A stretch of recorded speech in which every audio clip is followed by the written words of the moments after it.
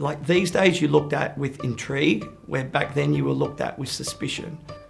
Well, I don't know. We've had some artists that we probably shouldn't have had in the shop, but like he gave him a chance and it didn't work out. If he was a doctor, his bedside manner would be amazing. He'd convince you you've got the rest of your life when you've got about a minute left to live. So have you seen the Lad Bible ones? Yeah. That's what it feels like. You know, where they interview like drug runners and like weird people. We mix business and pleasure.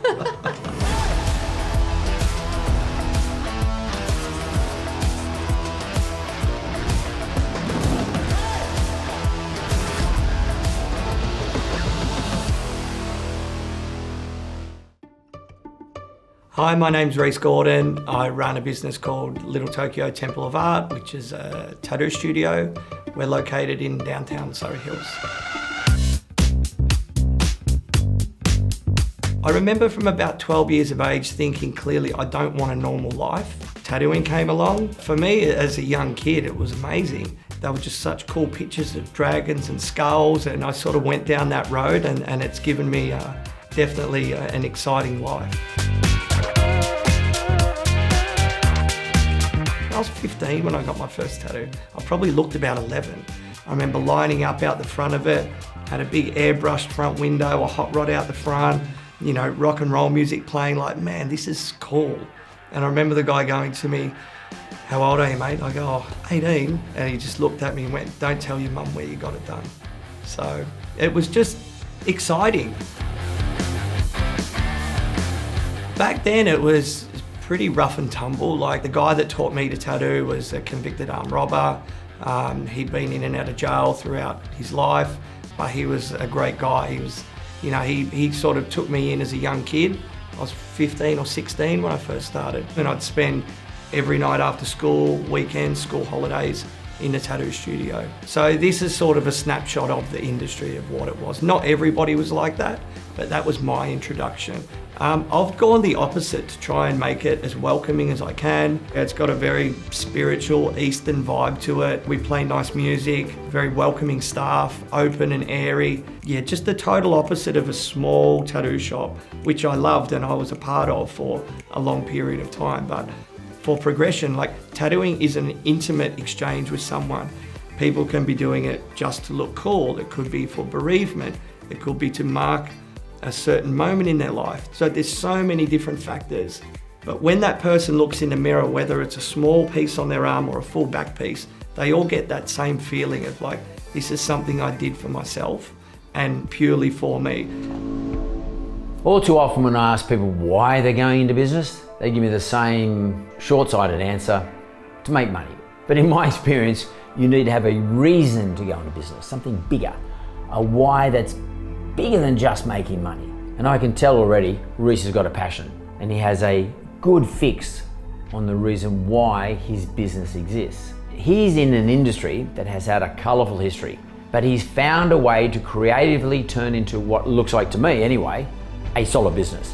And for me, that's what it's all about.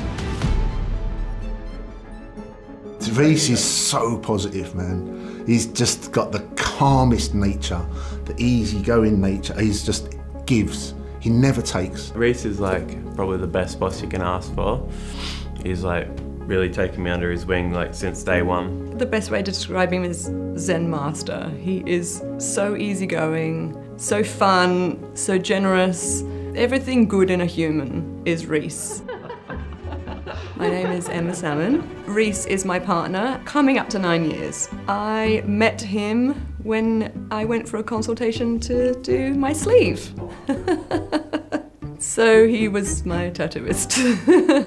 With Little Tokyo, I have just dipped in and out here and there, helped him with his systems, and then I just worked on reception for about a year and did shop managing and things like that for him. Yeah, I met him filming Bondi Inc. I didn't have a shop at the time and he's like, come here. The thing about Rhys is like he'll try everything. If it's art, if it's painting, if it's drawing, he just like gives everything 100%. I don't think it's like a waste of time or anything. I think that's what makes him him. My name's Norrington. I've been friends with Rhys for nearly 20 years. When I first started getting tattooed by Rhys, Rhys was working out of a bedsit in Bondi Road, right? And it was a tiny little room. He went to America and he came back and he went, oh, I've seen this warehouse in LA and these guys are slinging art and they're doing this and it's more of a collective, and he said, I want to do it here. And he ended up moving into a shop in Bondi Junction, and the shop was really cool, but the energy never changed. How Rhys made that a bedsit feel, he made the next shop feel. And then he opened up where he is now in Surrey Hills, and that's just gone, and that's become a version of what he saw in LA. Whether your business is starting in a little bedsit in Bondi like Rhys did, or you're moving into a bigger space, you've got to make sure that you nail that very first impression. For Rhys, it's his warmth and attitude. It's the little things as well. And if you want to make a great first impression in your business, you've got to get those things, those 1%ers down. It's about the way you answer the phone, your tone of voice on socials, and even things like whether your email domain name matches your business name. To help nail your digital first impression, no one's got the backs of Aussie entrepreneurs like GoDaddy.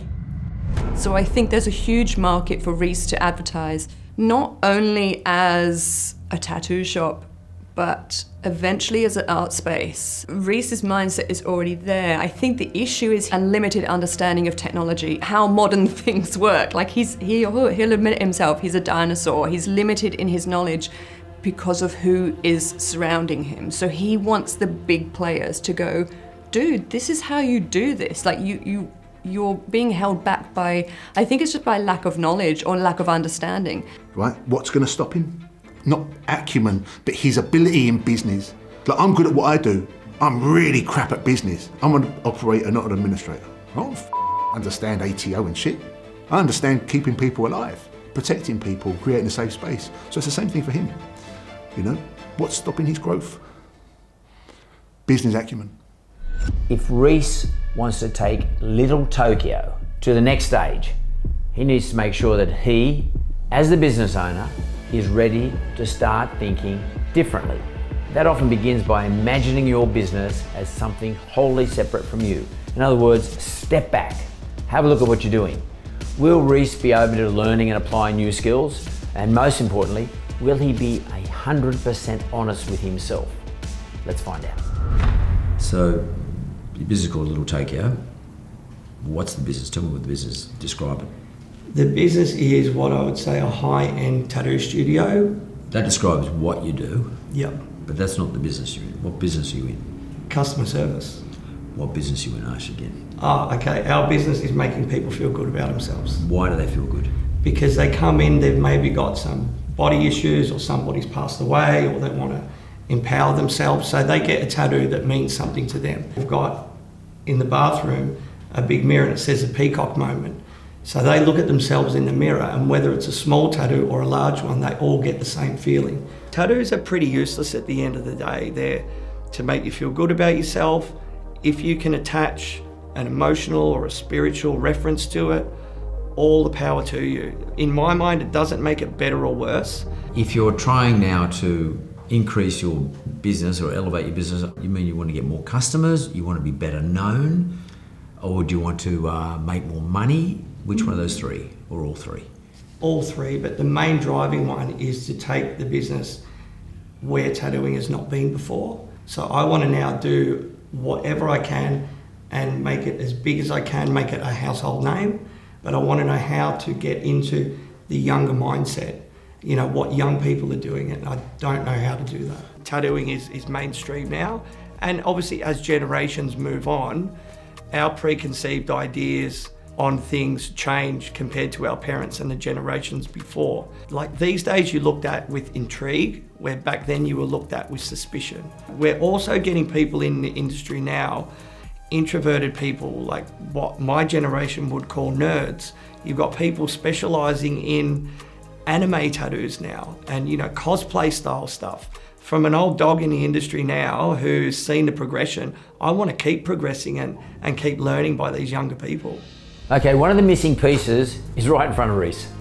It's his young team. If Rhys wants to tap into the minds of his younger audience, in other words, attract younger customers, holding a hackathon with his team, who are similar in age to the people he wants to talk to, it's an absolutely no-brainer for me. Are you trying to hit a target, or are you just throwing the ball hoping to hit a target? That's the thing where I need help. I don't think there is an individual target in this industry because it's so diverse. Like, how do I appeal to someone that There's not likes... 3,000 targets. There's a target of, 1,000 people who are maybe the age group from 20 to 30. Yeah. Have you sat and had a hackathon, hacked in to what the various cohorts are, what the audiences are? Have you actually done that? To an extent, we've got it broken down what each artist specialises in. No, but have you held a hackathon where everybody gets in a room for a day or 2 days and you... No. I've been doing and recommending hackathons in my business for quite some time, many, many years. It's one of the best ways to strategize, innovate, and create solutions and do it collaboratively. No matter the size of your business, you can set half a day to a day where you allow a group of people, in my case it's everyone, in your business to come up with new ideas that could benefit your business in the long run. Then off the back of that, you can start to work out some messages. But what do you think your messages are? Well, from Give me that, an example. Well, a message for them is they pretty much rely on me to do it. And right To do now... everything? Sorry? To do all this stuff? Yeah. That's crazy. So you can't send out a message to your market if you don't know what the purpose of the business is. And if you're a proprietor, it's not always your purpose. It's the purpose that your customer wants from you. What does your customer want from you? You may even choose to ask 3 or 4 customers to come and join each one of the groups that you set up so that they can give a customer's point of view to your vendor's point of view. And in the two, you merge the answer. And from the answer, you come up with your purpose. And from that agreed purpose amongst your whole group, everybody's seen it, understands it, you then come up with a message and you hand that message to your marketing team. That's what a hackathon does. Then work out, once you know what the messages are, which platforms you show them on, which digital platforms or any other platform for that matter. Which messages work best, whether is it visual, is it video, is it in a story? See, at the end of the day, you want to be a household name, you've got to know what households want to know about you. Mm-hmm. And you've got to feed them what they need to know. Yep. Business owners need honest and regular feedback. That's called the feedback loop, so that they know what their blind spots are. Blind spots are unrecognized weaknesses. We all have them, but it's not the weaknesses that we know about that are likely to derail us from our goals. It's the weaknesses that we don't know about that are the dangerous ones. And you've got to be open to that. Does Rhys know what his blind spots are? Does he know about the consequences if they aren't addressed, and how he will respond to critical feedback is really important. Can he respond to critical feedback? Can he handle it, especially if it's really constructive? Well, let's start with you. How would you describe yourself? No, better still. What would someone else describe you as? I'd like to hope a good boss, but maybe too much more on the friend side than boss side of things. But I think at the same time I'm respected because I'm still working hard and all the stuff that goes with it. Okay, let's just have a look at what someone said. Yep. Yeah, I guess Rhys is so he's so nice and agreeable that he'll give anyone a chance, but it might not work out, He's so caring and wants the best for everyone that it's slightly detrimental. However, I also don't want him to get rid of that because it's what makes him him. You're not. It's what makes him so humble. Yeah. It's what makes him a good businessman. It's what gives him respect in the industry. He can speak his way into and out of any situation. However, sometimes I think he gives people too much. I think the phrase would be benefit of the doubt. He lets them go on and on and on when maybe he should have pulled them up and should have said no, cut it now or something. So I think he just needs to toughen up a little bit, but that's probably because I'm a bit tougher than him. He will say it to them and he'll say it really eloquently, but then there'll be no follow-up. So there's a bit like any kind of, punishment or whatever you would call it, whether it's training a dog or, how you are with a child, there needs to be a consequence. He will say to people, I need you to put this thing here every Friday, for whatever it is, and 5 out of the 10 people won't put that thing there every Friday. But then there's no consequence for them not doing that. So I think he just needs to toughen up. So, who was that? That's my missus. Right. And she's in the business with you? Not as a partner, but she's helped with me and helps. But she's there. She's got a vested interest for sure. She observes you. Yeah. She observes you. So, is what she's saying, is it accurate? I'd say pretty accurate, yeah. Yeah. So accurate. She's saying you need to toughen up. Seems to me, I mean, you would describe yourself best, you're an artist, yeah? Yeah, yeah. And the place is full of artists, yeah? Yeah, yeah, it's difficult. Yeah, well, there's a big difference between being an artist and being in the business of artistry. Yeah. You're in the business. You want to be in the business of artistry or be an artist? Which one do you want to be? Both. No, you can't be both. Which one do you want to be? I have to be both. Well, I want tattooing to me. But you might not be able to. You might not have the talent to do it. That's true.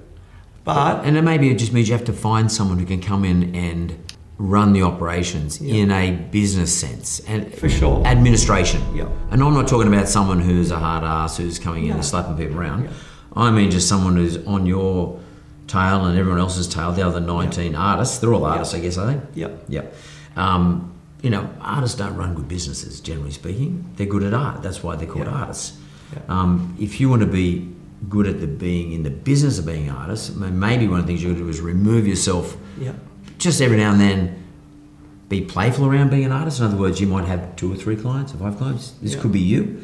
But the rest of the time, you're running the business. And running the business is about structure, and about discipline, and about process, and about repeating it over and over and over again. So I said to you earlier, hold a hackathon. For me, I do my businesses once a month. You know, you can do the best stuff you've ever seen. Your website is very good. But in the follow-through, if someone doesn't, in my case, doesn't pick up a lead, then someone's going to say, what a shit company. For sure. They didn't care about me. Not interested. So you need to have structure. So to have structure, that's a whole suite of skills and talents. Yeah, I don't have.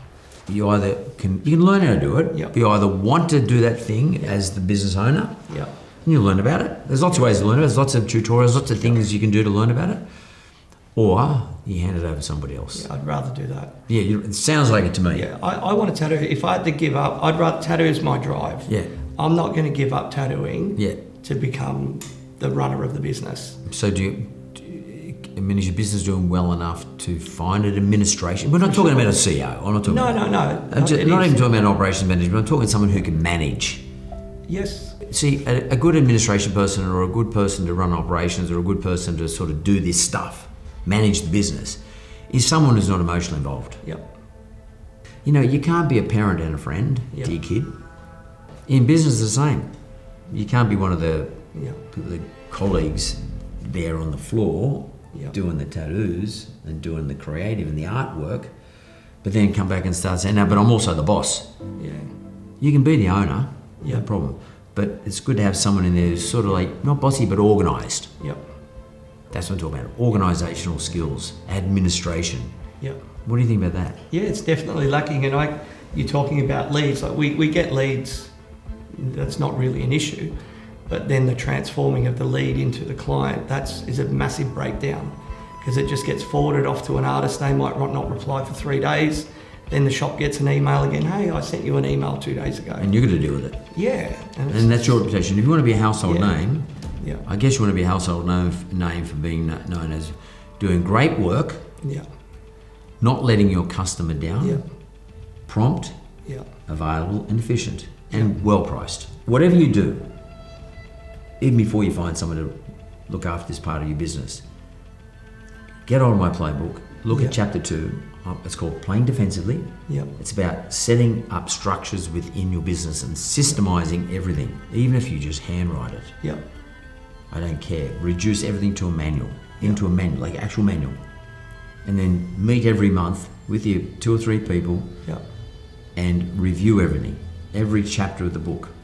And then, it's not very long, it won't take you long to read it.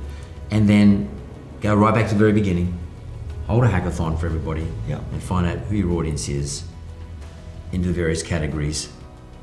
Run it as a cool thing, a fun thing. And then work out what messages are best sent to that audience. Cool. Where do I find an administrator? Well, maybe if you've got a 55,000 audience, maybe you could just get on there and do an Instagram story. Just say, listen, I'm Rhys, like, we got a really cool dudes here. Put everyone behind you. We're looking for someone to come in and be a really good administrator. These are the qualities we're looking for. If you're interested, DM me. And you just need one who understands digital. Yeah. Thank you, Mark. Talk Appreciate soon. it. Thank you. You know, it was very confronting. I got hit by things from a lot of different angles. I felt insecure. I felt like, do I try and defend myself? And then it started to make a lot of sense. I think I'm close, but still no cigar. There's a long way to go, but a lot of things like started clicking in my brain. So yeah, I look forward to what the future holds. I love that Rhys wants Little Tokyo to be a household name. I really do. I think they have a bright future ahead of them. By involving his young team, getting the right message and putting it out there into the market once you understand the purpose from a hackathon, and hiring an overseer of this business, someone who can actually do the man management, run the business, I believe that Rhys will be on his way towards his dream for Little Tokyo to be a household name. No matter how long you may have been in business, if you can't step away from it and let others steer the course, recognize that you're also a business owner, not just a business technician, then you're going to be in trouble. You've got to learn what you're best at, play to your strengths, train to your weaknesses. And a business owner has to think about an entirely different set of skills and issues and ideas if they want the business to do well. By all means, you can still be the operator and or the creator when it makes sense, but building a business that operates consistently, profitably and self-sufficiently is the real goal of a business owner. It's hard work, but it's bloody rewarding work. It's the kind of work that will test you and show you what you're really capable of. It's work that can make it possible for you over time to replace yourself with the right people and make your business thrive. And that's what it's all about.